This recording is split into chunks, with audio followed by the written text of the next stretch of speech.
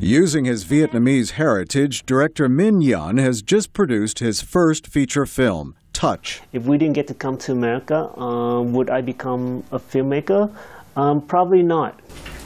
Minh and his wife live in Los Angeles. His older brother Long, sister-in-law, and nieces live in a house built in Minh's backyard.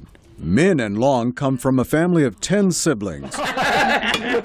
But somehow the lives of these brothers are linked, unlike the others, since childhood. I'm the one that take care of him. And I remember when I even went to my mom, delivery room and saw him as a baby. There will soon be another child for Long to babysit. Minh and his wife are expecting their first child.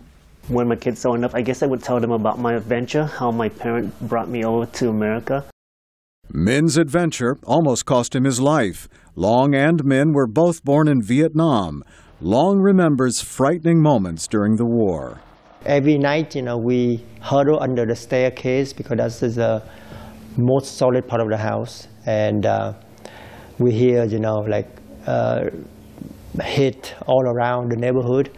And in the morning, we find out how it get hit. His large family decided to escape by boat in small groups. Long was in the first group to escape the country. A few years later, 8-year-old Minh fled with more members of his family.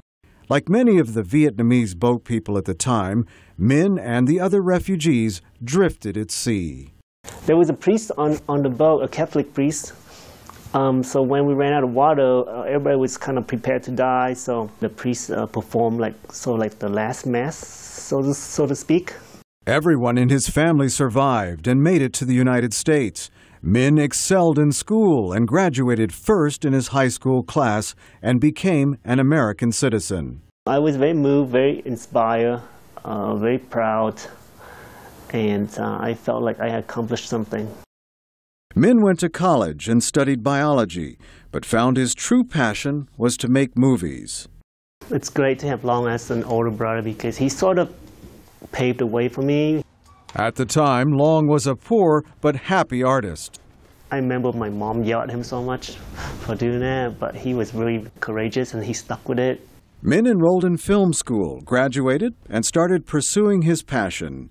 His brother Long played a role in Minh's first feature film.